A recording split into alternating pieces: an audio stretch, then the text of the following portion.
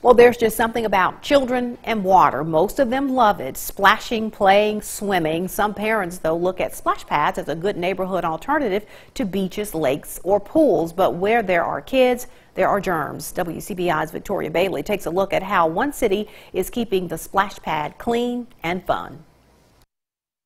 There you go, bird. Come on, Nina.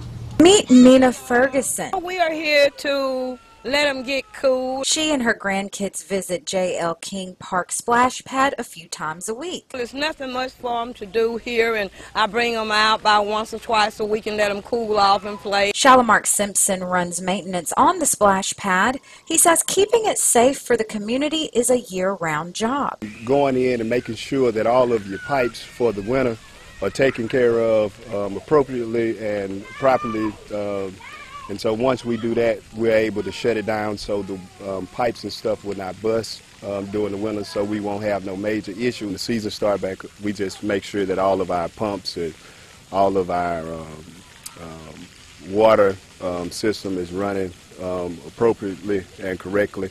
And so it's pretty much easy maintenance. If you want to bring your family, you should note this. Most public splash pads aren't monitored around the clock, nor do they have a lifeguard on duty. Simpson says the department makes frequent visits and they rely on the public as an extra set of ears and eyes. Yeah, well, the citizens in the community, they are pretty up to par, and so they make sure that things are safe, and the parents are here all the time. They pretty much police the area, so they help us do our job and make life very easy for us. If you see a problem, just call. The numbers to contact the rec department are posted on signs throughout the splash pad park. Director Herman Peters, he will take that call, and then he will more than likely give the information to Trent Hims.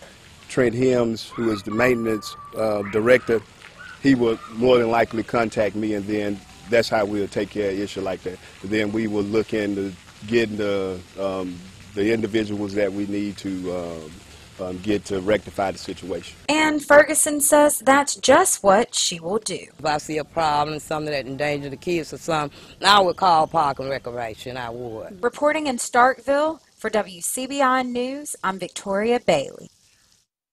Now, Simpson also says in the event of an issue occurring, the rec department will immediately address those issues and work toward getting them fixed. All right.